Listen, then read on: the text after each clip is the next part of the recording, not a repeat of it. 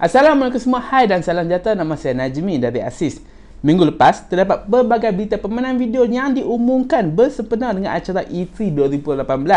Jadi hari ini saya akan berkongsi dengan anda segala pengumuman yang diumumkan oleh Xbox Microsoft bersempena acara persidangan media mereka. Jadi tanpa menaikkan masa, jom kita ke pengumuman yang pertama. Ketika persidangan Xbox yang berlangsung minggu lepas, trailer pertama yang dipertontonkan adalah Halo Infinite, yang mana ia merupakan permainan terbaru buat siri Halo untuk Xbox One dan PC. Namun buat masa ini, tidak banyak yang dikongsikan oleh Microsoft berkenaan permainan tersebut dan ianya sememangnya dibangunkan oleh 343 Industries. Seterusnya, Xbox juga berkongsi trailer terbaru Ori and the Will of the Wisps, yang mana mereka mempertontonkan bentuk permainannya buat pertama kali.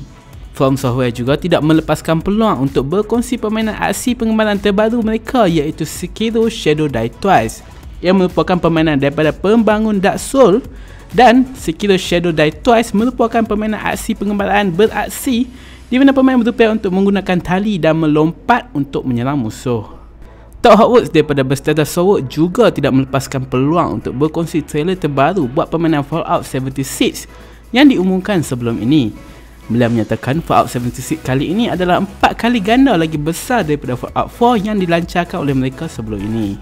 Don't-Not Entertainment dan Square Enix mengumumkan permainan baru yang bertempatkan di dalam dunia Life is Strange, iaitu The Awesome Adventure of Captain Spirit, yang mana ia dirancangkan untuk dilancarkan pada 26 Jun ini secara percuma.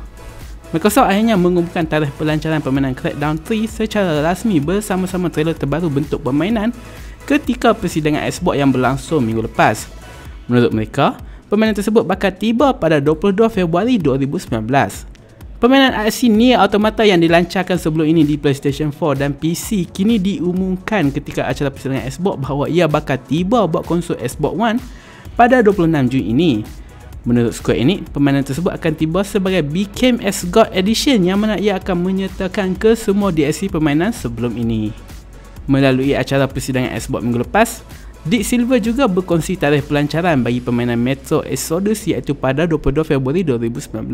Ketika persidangan Xbox juga, Square Enix juga mempertontonkan trailer terbaru bagi permainan Kingdom Hearts 3 yang memperlihatkan bentuk permainan Gummy Ship dan dunia Frozen. Microsoft juga berkongsi 2 DLC terbaru yang bakal tiba buat permainan Sea of Thieves, iaitu Curse yang bakal tiba pada Julai tahun ini, manakala DLC kedua adalah Forsaken Shores akan dilancarkan pada September.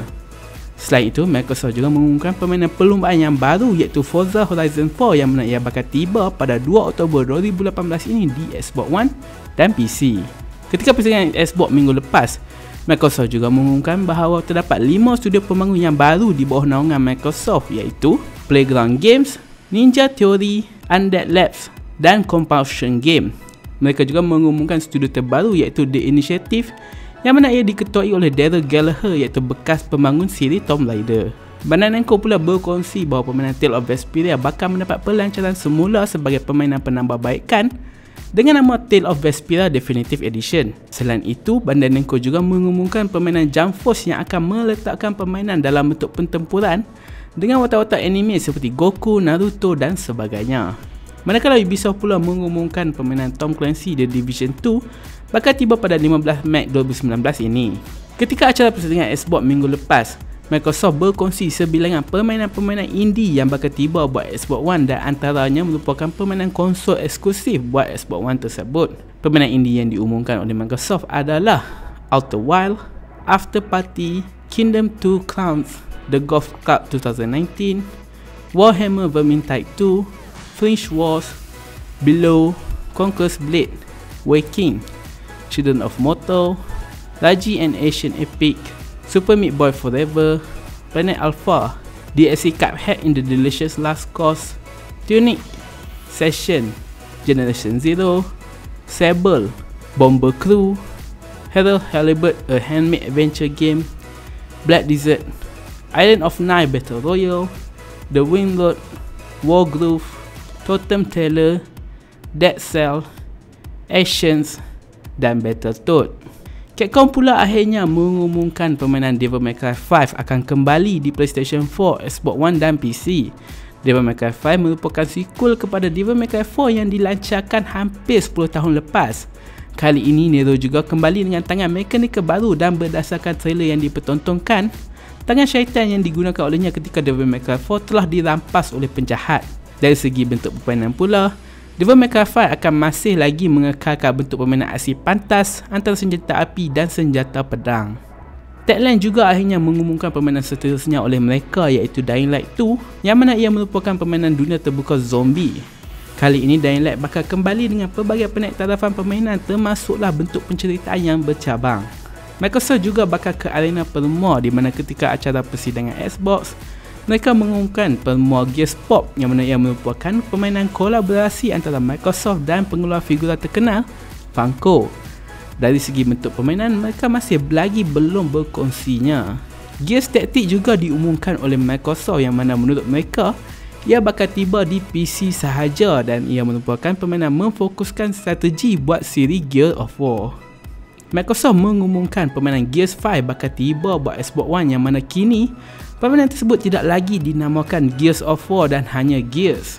Gears 5 tampaknya kali ini bakal memfokuskan watak arcade Gears. Dan menariknya juga, Microsoft mempertontonkan bentuk permainan tersebut, yang mana selain daripada mempertontonkan musuh yang baru, pemain kali ini berupaya untuk menggunakan senjata jarak dekat bersama-sama senjata api. Gears 5 bakal tiba pada tahun 2019 ini di PC dan juga Xbox One. Pada penghujung acara persidangan Xbox yang berlangsung minggu lepas, pentas Xbox tersebut digodam dan CD Projekt Red mengambil alih pentas dan berkongsi trailer terbaru buat permainan Cyberpunk 2077. Cyberpunk 2077 merupakan permainan seterusnya oleh CD Projekt Red dan ia merupakan permainan dunia terbuka RPG yang bertempatkan di kawasan bandar futuristik Night City. Akhir sekali, Microsoft mengacahkan bahawa mereka sudah pun bermula untuk membangunkan konsol Xbox seterusnya. Microsoft mengatakan mereka sedang dalam fasa pembangunan awal untuk konsol generasi seterusnya. Pasukan yang membangunkan Xbox One X juga dilihat menerajui pembangunan konsol generasi akan datang Xbox ini. Dari segi sistem spesifikasi dan sebagainya, ia masih lagi belum dikongsikan oleh Microsoft, dan juga Microsoft menjanjikan akan meneruskan komitmen mereka dalam menawarkan pengalaman terbaik dalam arena permainan video konsol di pasaran. Jadi setakat itulah pengumuman yang diumumkan oleh Xbox pada acara E3 minggu lepas. Untuk pelbagai lagi berita permainan video sempena acara E3 2018, jangan lupa untuk melayari aksiz.com dan melangani saluran YouTube kami.